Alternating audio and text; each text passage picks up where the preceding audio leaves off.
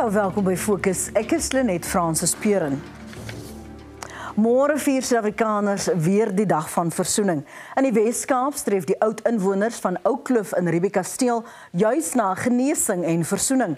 Bykans 60 jaar gelede is hulle gedwing om ingevolge die groepsgebiedewet uit Oukloof te skuif na Esterhof. Nou wil hulle ook hul erfenis laat voortleef. Hierdie verslag deur Hazel Friedman. Riebeek Kasteel is een van die oudste dorpe in Suid-Afrika.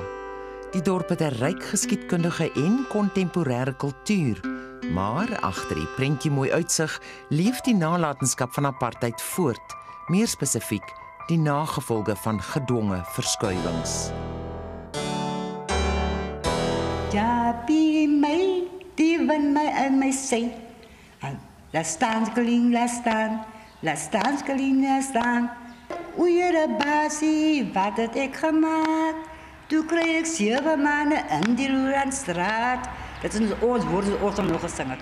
Die storie van die Oukloof gemeenskap is nog nooit ten volle vertel nie. Soos met talle ander landelike gemeenskappe is hulle erfenis bykans heeltemal uitgewis, maar hulle is vasbeslote om dit te laat voortleef. Ek was omtrent so om by 10 jaar oud. We zijn aan school toe gaan. Ons is daar groot geworden in die Oukloof. Samen met mijn oma en mijn aunties en mijn ooms en mijn opa. Ons is 1 dag van die school afgekomen. En toen zien we maar, daar is mensen wat goed is lei. En als kinders weet je ons nou niet wat eigenlijk aangaan. En toen komen we achter dat ons moet trek. In 1965 is 63 gesinne wat geslagte lank in 'n gebied bekend as Oukloof in Riebeek Kasteel gewoon het, uitgesit. Ik was 15 jaar oud. Voor mij is het zo gevoel als je een vullis bij elkaar maakt, gooi hem op die lorry, rij hem weg en gooi hem weg. Al wat mijn oma heeft mij gezegd, is mijn kind, ik het niet antwoorden voor jou. Die NG Kerk het die grond besit waarop die gemeenskap sedert die 19de eeu gewoon het. The land was owned by the church, but it was administered by the village council, and they decided to enact legislation from the 1950s and remove the people. And in doing that, they not only removed them, but demolished all of the structures, including the church. Later met die kerk wat ons hierna toe trek, is er nou toe die kerk plaats toe, toen moesten ze nou aan die meiling, aan de highschool keer ons toe naar de kerk gaan. Die meeste van die Ouklowers, soos hulle bekend staan, was seisoenwerkers op plase, maar sommige was boere. Die huise wat daar gebouw was, het ons ouers met hulle eie hande gebouw. Ons was 1 familie geweest. Ons het ons eie groentetuine gehad, ons het ons dieren gehad en iemand het gezien dat is een rijk grond daar, hulle wou dat hê, en dat is 1 plaatsboer wat toe achterna op die dorpsie gediend, want hulle was mos die raad. Die boer het hom gekry vir 2000 iets rand daardie tyd. En wat kan ons maak teen 'n wet wat gemaak is? Die inwoners het sowat 10 minute van die dorp se sakekern gewoon. Vir my as 'n kind was dit baie sleg. Want ons kon daar alles gedoen het. Ons het die 10 aan die blankes van deze tijd, het is gewoon, is net een klip gooi hier vanaf naar die Oukloof toe. As kinders het ons daar gespeel. Die Ouklowers is verskuif na die bargebied van Esterhof. Die naam herinner steeds aan die ongeregtigheid van daardie tyd. Die naam van die plek wil ek nie even noem nie, want het is 'n blanke ou se naam. Hy was die skoolhoof geweest, meneer Estreisen, en hulle die plek se naam ook Esterhof genoem. En dat is 'n naam wat tot op vandag toe nog vas en nog stiek, want hierdie persoon het eintlik niks vir ons gemeenskap beteken nie. Die Ouklowers is behoorlike huise en dienste beloof. Ons moes toe maar daar bly in baksienhuise wat hulle toe vir ons gebou het.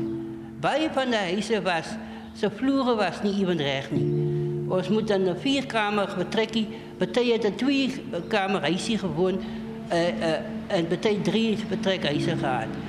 Dat is om te noem dis huis nie, want dit was van cementblokke gebou daardie jare. En eerste hoor, in die zomer, jy sit voor jou deur. En dat het gebeur. Die bordjes komen gewoon uit die grond in. Die huizen staan op donkies. Begraven is skapen en wilde dieren. Staan die huizen. Als je in de zomer, als je die feestjes opmaakt, muskieten, komen van die dammen af en die slechte reuken van die missen.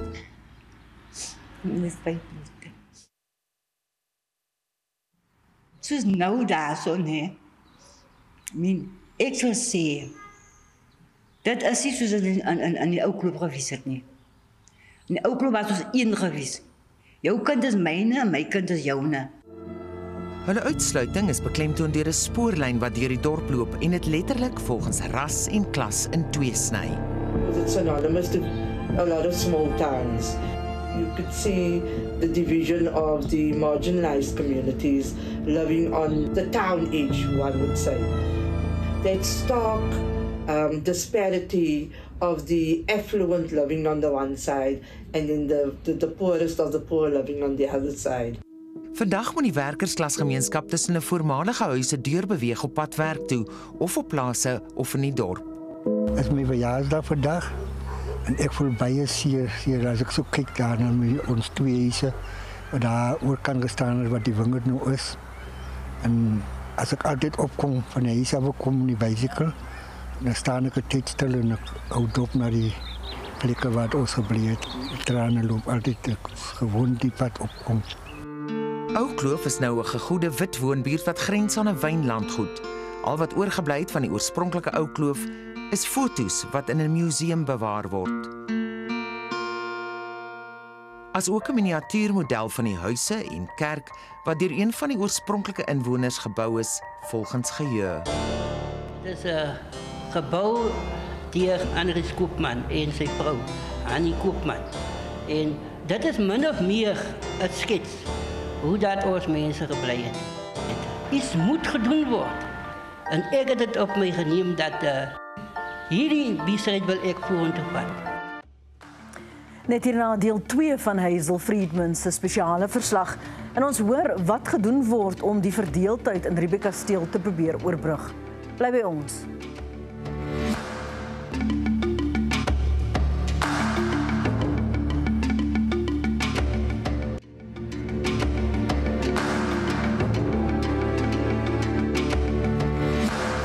Welkom terug. Die oud-inwoners van Oukloof in Riebeek Kasteel vertel in deel 2 van ons spesiale verslag watter maatskaplike uitdagings hulle uitsetting uit Oukloof tot gevolg gehad het. Hazel Friedman het ook gaan uitvind wat gedoen word om maatskaplike verdeeldheid te probeer oorbrug.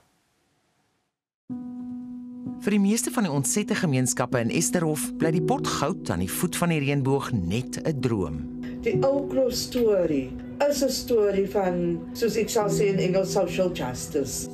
Faisa Davids is 'n gemeenskapsaktivis vir maatskaplike geregtigheid wat in Esterhof woon. The community consists predominantly of seasonal farm workers, mostly single parents, with it predominantly females as well that are single parents. And their daily strife is to put food on the table because people are living in abject poverty. There's sexual exploitation, there is labor exploitation. We have a lot of migrant workers from various provinces, even across our borders as well. We are all working class people living here. And yet within the working class, there's interracial racism. In die Oukloof was ons een, maar nou in Esterhof is ons in twee geskeer. We need to bridge that gap. My grandmother was also part of the Ouklowers that were removed. I'm a mother myself now and Anthea Schwartz is 'n enkelouer en sy woon in Esterhof. Sy werk by 'n restaurant in Riebeek Kasteel en is 'n komiteelid van die museum. in the past things were very difficult, but I always did tell myself when I was younger, I would strive for better. There's not a lot of activities for young people, so not a lot of young people get motivation. The makeup of where we live is changing. The children that are growing up have different ideas. In 2017 het die betogings oor behuising in Esterhof oorgespoel na omliggende woonbuurte. Daar's ook groot steun om die naam Esterhof in die township te erken as deel van Riebeek Kasteel. That name itself was a connotation to what happened with the forced removals. Die Ouklowers wil nie net daaraan herinner word dat hulle bitterlik verraai is nie. Basis is ek die dag nie meer daar as wil ek hê die jonge geslag moet kan sien waarvoor ons Ouklowers gebeklei het. Want om te beklei teen 'n regering van destyds, dit was no use. Want ons het nie 'n keuse gehad nie. The Dutch Reformed Church continued with the story that it had been voluntary, that the people had moved happily. Grondhervormingsaktivis Roger Roman het van 2017 tot 2021 in Riebeek Kasteel gewoon. Hy het die Oukloof nalatenskap projek saam met die Ouklowers, filmmakers, joernaliste en navorsers van stapel gestuur. Die doel was om die geskiedenis van onteiening in Riebeek Kasteel neer te pen en die erfenis van Oukloof aan te teken. It was just fascinating watching this history coming right through from the origins of humankind through to the arrival of the first whites in the valley and to see the totality of the dispossession. Then came this horror story, Hazel, of the white silence. And in some ways that became an even bigger crime, hurt, injury than the original forced removal. Ek dink die stilte is 'n manier waarop mense net wegdraai van 'n situasie wat vir hulle ongemaklik is. Dalk voel hulle skaam daaroor, dalk voel hulle bang dat daar weer met hulle geraas gaan word of hulle weer uitgewys sal word as die eintlike skuldige in die situasie. Dr. Bram Hanekom is die direkteur vir die Sentrum van Openbare Getuienis, 'n godsdienstige organisasie wat gesprekvoering aanmoedig om maatskaplike verdeeldheid te oorbrug. Ons was nou by die werk wat ons doen hier by die Sentrum vir Publieke Getuienis op meer as 70 dorpe, waar ons elke keer mense net bymekaar kry en eintlik wat daar gebeur is mense kry kans om na mekaar te luister. Ek bedoel, waar lê ons pyn, wat moet nou gebeur, hoe lyk die pad vorentoe? Ek was om by 20 jaar betrokke by die wijkkomitee. En nog 'n collega van my wat ook op die wijkkomitee gedien het toe besluit. Ek het dit my aangeneem dat ons gaan die ding verder vat. And eventually Wimkwesi said, you know, one day it would be wonderful if there was a memorial to Oukloof in the square. Iets in die dorp moet gebeur, dat mense kan sien dat hier het wel baie mense gewoon. Hier het mense gewoon wat uitgeworpen was, uitgestoot was, uit hulle gebied uit waar hulle gebore was. As ek nie meer daar is nie, dan kan my kleinkinders, nee, hulle kan dan vir die anders wees, maar hier is my ouma en opa. Dit is hulle nagedagtenis. En die wat nie gebied het van ons bestaan nie, van my bestaan nie en van die anders bestaan nie. Hulle kan sien daar is die name. Daai was Nkosi se oupa se naam gewees. Daai was India se ouma se naam gewees. En daai was Melanie se ouma en oupa se naam gewees. So kan ons aangaan. Nkosi en Tannie Trey is my mentors en hulle het dinge deurgegaan wat ons nie weet hulle het deurgegaan het saam met my voorouers en dit is wat vir hulle aan die lewe hou. Dit is wat vir hulle toenadering gaan bring en dit is wat vir hulle rustigheid gaan bring. I think it will also in a way validate the efforts that people like Lucas Lamea, who led the resistance to the eviction.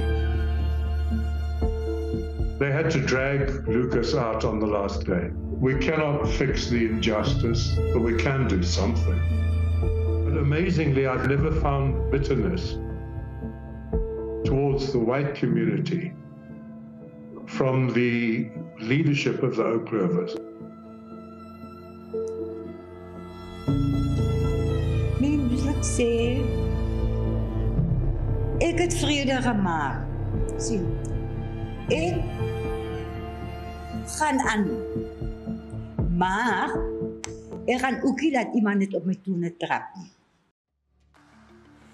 Bly ingeskakel net hier na die laaste deel van ons spesiale verslag oor Oukloof. Ons hoor van die gedenkteken wat vir die woonbuurt beplan word. Ons is nou terug.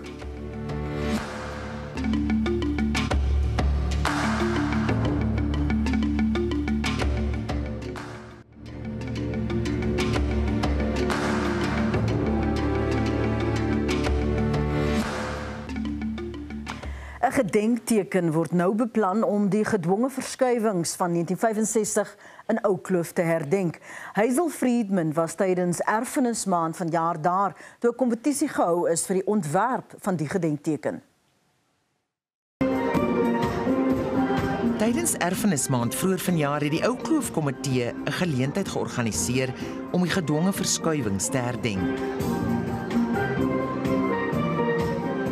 Dit het ingesluit 'n paneelbespreking waaraan professor Jonathan Jansen van Stellenbosch Universiteit en Dr. Wilhelm Verwoerd, 'n aktivis vir maatskaplike geregtigheid, deel was.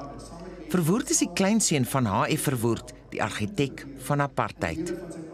Mense kan leer ken en stories te hoor wat ek nooit gehoor het en nooit erken het terwyl ek groot geword het in 'n wit Afrikaanse aparte Suid-Afrika.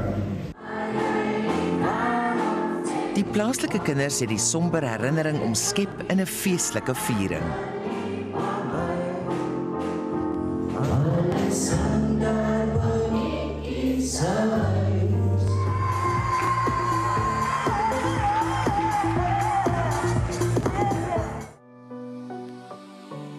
Een ontwerpkompetisie is gehou vir die ontwerp van 'n gedenkteken om die trauma van die gedwonge verskuiwings te herdenk en as simbool van versoening. All of the entrances were incredible. You've seen the emotions of the Ouklowers when they looked at what was entered. FOKUS het ook met die wenner van die ontwerpkompetisie gepraat, as ook een van die organiseerders van die Oukloof Erfenisdag. So again, the rocks are further apart in the beginning, and then you can see they come closer and closer and closer together until they meet in the middle, which symbolizes the oneness in the spiral. So it is very significant to have the names engraved in the ground. So all the families who have been affected are honored for that, and also that the granddaughters and grandsons from the family can remember. The jury was unanimous. And because of the simplicity of the idea, how effective it was, how strong it is, it's doable and it's durable. That's actually, there is respect today and people can see, yes, we are remembered, it's not forgotten. Die Swartland munisipaliteit het hulle steun vir die gedenkteken in 'n verklaring uitgespreek, maar daar wag nog 'n lang pad met baie bureaukrasie. They have had a meeting, the second one, and they're very much in favor of it. They had a meeting again a couple of weeks ago, and they will come over to the museum. Yeah, we've had some verbal support from the council. Maar daar is steeds stilte uit sekere oorde. Even as we presented this opportunity to the town, absolutely treading on eggshells, not to be seen to be pointing fingers and not to be pointing fingers at any group. They could not say yes to participating in this process. We started detecting a certain element of the society, the white society, that weren't entirely happy with this idea. And through, it was very subtle comments that we noticed. We have to go through the consultative processes, and there I expect resistance from the white community. The Ouklowers have been so magnanimous with their way of coming forward for reconciliation with no aggression, no anger. All they want to do is be recognized as people, part of the community. Mense wil eintlik net gehoor word. Jy moet vir hulle kans gee om hulle storie te hoor. You need to understand the past to know where you're heading. John Will Stewie is 'n opkomende filmmaker wat vanjaar die Oukloof Erfenisdag geleentheid op film vasgevang het. Hy het ook die Oukloof nalatenskap projek gehelp om die mondelinge weergawe van die geskiedenis van die Ouklowers te bewaar. From that experience, I learned a lot of what they went through, and like Nkosi said, they didn't have a choice to give themselves more better life. Hulle wil net closure kry. Daar moet heling kom. En ek dink as mens met hulle op reis gaan in so 'n proses, gaan ons verstom wees. Sien dat dit nie net mense of mense daar weer blanke mense wat vaak die stryd aangaan. Dit was 'n lang, pynlike reis, maar miskien is daar nou hoop vir die toekoms. Things doesn't stay the same. Time doesn't stand still. We need to move with it. We are all one people, we're one country, and please that everybody just gets along with each other. That's all the Ouklowers have requested. Maar die vraag bly steeds: kan ware versoening plaasvind sonder maatskaplike geregtigheid? We can have the kumbaya moments, but the reality is out there. We're still carrying that torch to fight for social justice in every aspect of everyone's lives. We're at the coalface. I'm a born product from that. So if I know that my grandparents did go through that, why would I let myself go through that? Yeah, I have the chance now to make it better for myself and for my grandkids. Moenie dit wat gebeur het, teen die ander hou nie. Fokus op jou lewe. Wat 'n voorreg om die Ouklowers se storie vanaand te kan vertel. Baie dankie vir die saamkyk. Dis ongelukkig al vanaand. Voordat ons groet wil ek net al ons kykers daaraan herinner dat die fokusspan tydens die hele feesseisoen op ons pos is, net hier op SABC2. Onthou ook al die fokusuitsendings is steeds op YouTube beskikbaar. Volgende week Vrydag aand saai ons dan weer uit om 8:30 op SABC2 en ook om 6:00 op DTT. Ons groet dan tot volgende Vrydag aand. Mooi bly. Totsiens.